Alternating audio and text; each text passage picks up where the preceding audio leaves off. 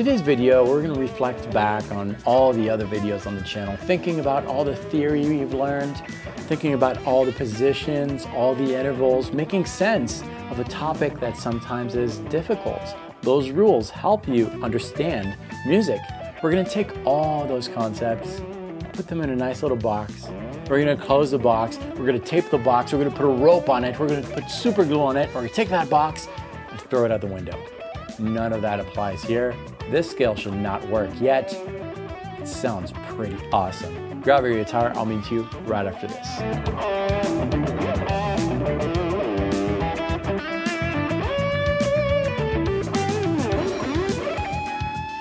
Hello, this is David from Wallman Guitar Artistry. Welcome to this channel, which is all about helping frustrated guitar players around the world develop their musical personality on the instrument. It does not have to be frustrating at all.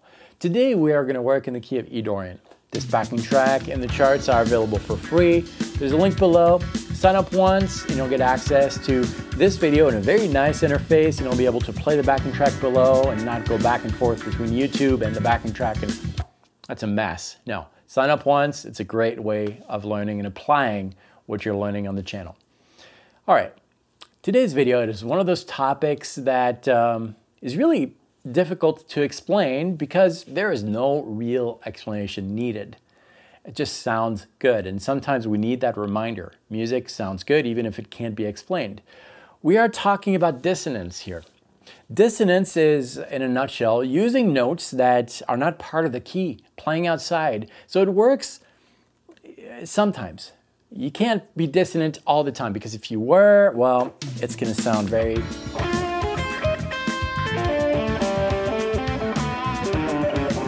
yuck, right?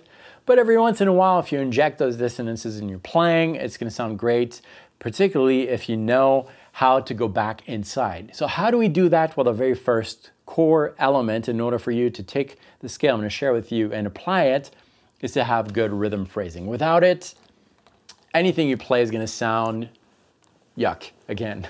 So you need to have that rhythm phrasing, and the best way to do that is to have a subdivision in your mind. 16th notes always kind of work for me. So you got this, and you make phrases in your mind. And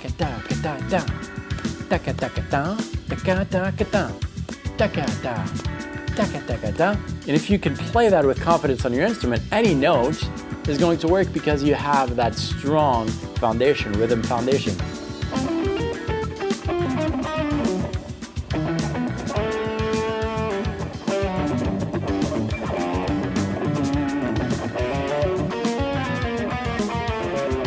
Right? Rhythm is really, really important. You can make those bad notes sound good. So keep that in mind throughout the lesson.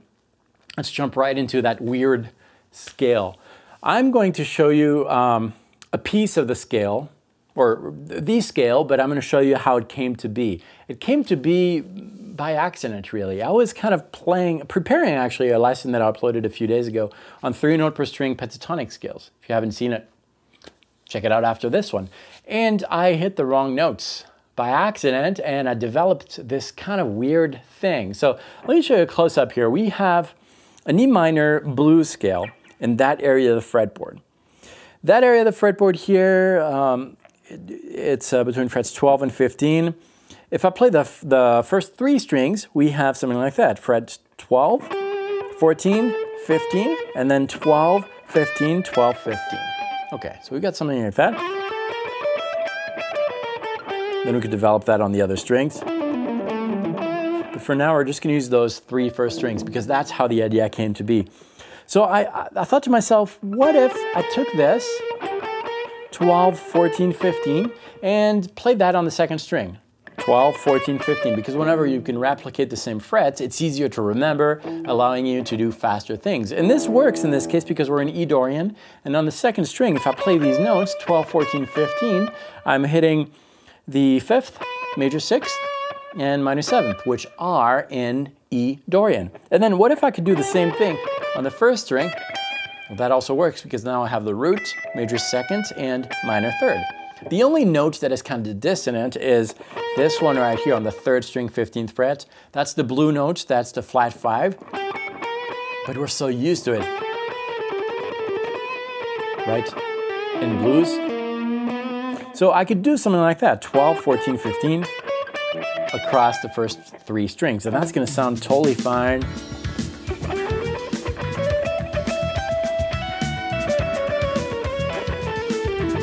Right, no problem there. Now, here's what I did. I took that and decided to move these 2 notes, 14, 15, 1 fret higher. So now, we know that the 15th fret is going to be in, it's going to work, it's accepted. Yes, that 15th fret, again, of the 3rd string is the blue note, but that still works, we're so used to it, we're used to hearing the blues. That note is the minor 7th, this one is the minor 3rd, no problem there. But now we have this additional note right here. What is that? Oh my gosh. This, if I do 12, 15, 16, this 16th note is, what is that? That is the 5th, so no problem there. Here it's the major 7th. Oh no, that does not work, that clashes. And then we have the major 3rd, that clashes too. So we've got these 2 notes that really clash here. But in context, yes, we have a little bit of this dissonance, but we also have some in notes.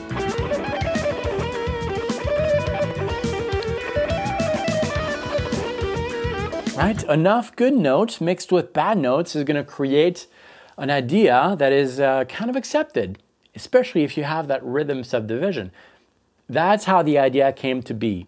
Now, if we take that scale and look at the blueprint, the formula of the scale, what we have is the root, the minor 3rd, the flat 5, the 5, the minor 7, the major 7. Weird, right? And that's a 1, 2, 3, 4, 5, 6. A 6-note scale, a sextatonic, sexta, 6, hexa. No, hexa is 5. 6-note scale, right? And here's where it becomes very interesting. If you take that formula and map it out all across the fretboard, you start seeing some patterns that you've played before that are not really in context of the E Dorian scale, but they're easy to play because you've played them before. You have some major triads in there. You have some interesting chromatic passages between the that 7th and the root, going through the major 7th, minor 7th, major 7th. You have all kinds of different things that are happening on the fretboard, and you can see a representation of that scale on the screen right now, and a lot of different things. If you blend that weird scale with the minor blues scale, E minor blues, and E Dorian, you get a very interesting musical journey, I think, with some outside notes that are kind of easy to get into, especially if you have that rhythm division. And it just sounds cool, I think. So I'm going to jam a little bit more with this, and let's pay attention to what's going on and try to pay attention to when I'm using that scale. I'm going to start in. I'm going to start gently with minor pentatonic.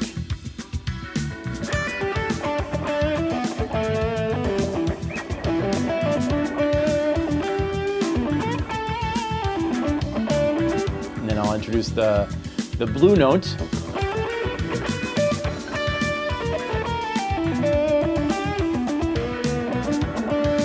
And then I can add the major 2nd and the major 6th for Dorian.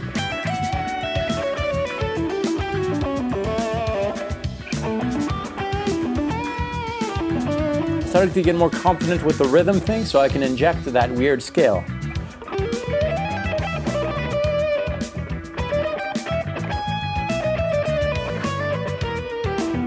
Back in.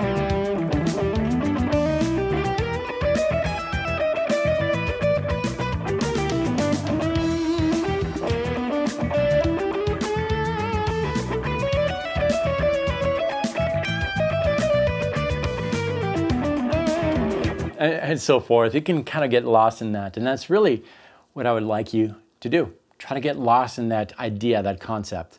Remember, without the rhythm subdivision, you're going nowhere. Keep that in mind. And try to blend that new type of scale with what you're used to playing. I told you this lesson is a little different. The notes, you can't really explain them. You just add dissonance. It's outside.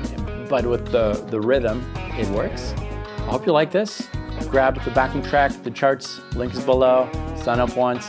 Thank you for checking out this video. If you have not yet subscribed, consider doing so. And that's what I have for you today. Thanks for watching this. I'll see you very soon. Practice well.